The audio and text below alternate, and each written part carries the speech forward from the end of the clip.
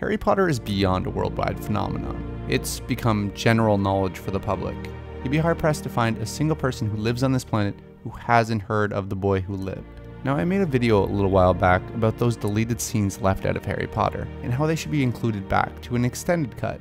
I went through those deleted scenes on the Blu-rays, and through my research I actually saw a couple that weren't included anywhere. Much to my surprise, there were actually more scenes that were shot and not even included in deleted scenes. Not only were they not included, it seems no one in the general public has ever seen the footage that was shot. Now, the deleted scenes on the Blu-rays give us an idea of why they ended up on the cutting room floor. And although I don't always agree with that, at least we can still see that footage. That's not the case for these ones. I simply just want to know why they weren't included on the Blu-ray. Of course, there is the most common one, and one you've probably seen before. The picture of Krum and Hermione dancing, while Ron watches at Bill's wedding. These pictures are online and they're not tough to find of the scene. I know it's a small scene, but I'd love to see this in motion. I would love to see Krum in the final story of Harry Potter and see what he turned into. There are very few characters as big as Krum that we just leave behind, so it'd be a nice little touch to end his story this way, and to add that little bit of jealousy that we already see in Ron. But on top of Krum and Hermione dancing at Bill's wedding, there's another little tidbit that was left out. Now, this is a big one in my opinion. It seems in the corner when this was happening, Lupin has an important moment with Harry.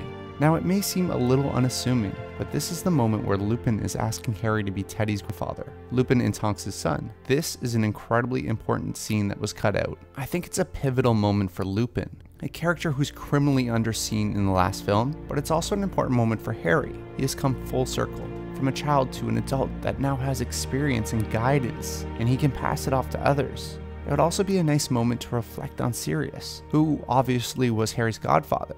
Sirius was extremely important to these two characters, and I really want to see this moment on screen. Speaking of Sirius, there's another scene involving him that was left out as well. In this scene, we see Harry find a letter from his mother addressed to Sirius when they're staying in 12 Grimmauld Place.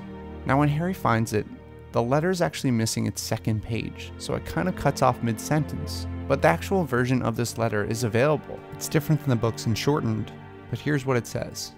Dear Sirius, thank you for Harry's birthday present. You'd think he'd been born on a broom. James says he's got the look of a seeker, but then James would. We had a very quiet birthday tea, just us and old Bathilda who dotes on Harry. Wormy dropped by late in the day, but he seemed down and didn't stay for long. James is frustrated being shut up in here, but Dumbledore still has his invisibility cloak, so he doesn't have much choice. By the way, Bathilda tells me the most amazing stories about our old headmaster. I don't know how much to believe. Can it really be true that Dumbledore...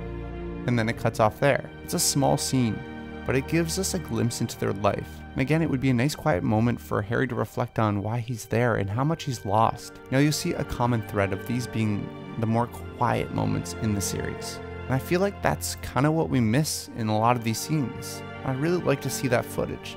Like this one from Order of the Phoenix, with the aftermath of Umbridge catching Dumbledore's army. Looks like they're sitting in the Gryffindor common room and discussing the future of the army. It's most likely that they're disbanding it completely, especially after Dumbledore disappearing and the school being taken over by Umbridge, but it's an important scene for the emotional tone of the film. Although we kind of get to see the trio coming to terms with this, I think the film leaves our other characters shortchanged. I want to see the defeat in Neville, the twins, and even Luna. This was their outlet. This is what they put their energy into. And I want to see the characters who are growing in the series reflect on this. Next one I definitely want to see in the main film, because Lucius Malfoy has a lot more depth in the books, and we hear a lot more about him going to Azkaban and the effects it has on him and his family. This is something that is only briefly touched on in the movie, and I think it's extremely important to Draco's development as a character. Now, this scene simply shows Draco coming to terms with what's happening to his father, as well as they shot scenes of Lucius in Azkaban with his sign in hand. I think showing Lucius in Azkaban and showing him as he's changed and really being stripped down is really important to Draco in the overall story. Another one is the waterfall scene. As you can tell by the hair, this scene is obviously from Goblet of Fire. It's a little unclear when this scene takes place, but I'd like to think it's after Cedric's death. Harry reflecting on the road ahead of him and how tough it will be, and really his connection with Voldemort. Another one that was discluded is about Sirius as well. Now, I never liked how the films handled the death of Sirius, but my main complaint is how they kind of glossed over Harry's loss. When Sirius dies and Harry loses the last little fragment of his family, Harry should be devastated. Now, I've commented on the scene where Ron comes to see Harry in his room, but there also seems to be one more scene by the lake, where Harry's grieving by himself. Again, in this quiet moment, I would love to see Harry and his thoughts. the emotions overtaking him. It would only take a minute, but it would help translate that loss that would really affect Harry to his core. Lastly, there is a scene that made it into the film, but there's actually a different version of it that was cut together. When we see Snape's worst memory, and there's James Potter and the Marauders behind him bullying Snape, it changes the way we see Snape and Harry's father. But there's actually a different version with Lily included in this scene. This is most likely why it's one of Snape's worst memories, not only being bullied, but being embarrassed by the girl he loves so much. That simple shot of Snape with Lily would add so much more context to their relationship at that point. Now I understand this is probably why it wasn't included. It would change how we saw the character and the reveal that would happen later on. But I just really love Snape as a character and really would love to see this scene in its entirety. Now I'm not saying I want all of these scenes included in the main cut of the film, but it seems criminal to not even give us the option to see them. That last interaction between Harry and Lupin, or give us that moment to internalize Sirius's death, or even see where Viktor Krum is years later.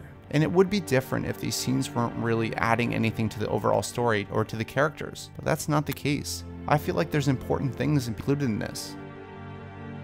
So were you aware of any of these unreleased scenes? And which one do you want to see most? Let me know in the comments below. As always, thank you to my patrons Adam Gray, Jeremy Jacobs, Jenny Edwards, Gamer Shonder, Gunnar Legland, Colleen West, Marco Perry, Roland, Anna McShange, Lon Hudson, Karen Hunt, Joris Conan, Brandon Warner, Sweeby, Alex Tao, Derek B. Bell, Jacob Wolf, Alexander Gardulo, Lisa Hewick, Rachel Kilker, and newcomer James Rogers. Thank you for your support, guys, and I'll see you in the next video.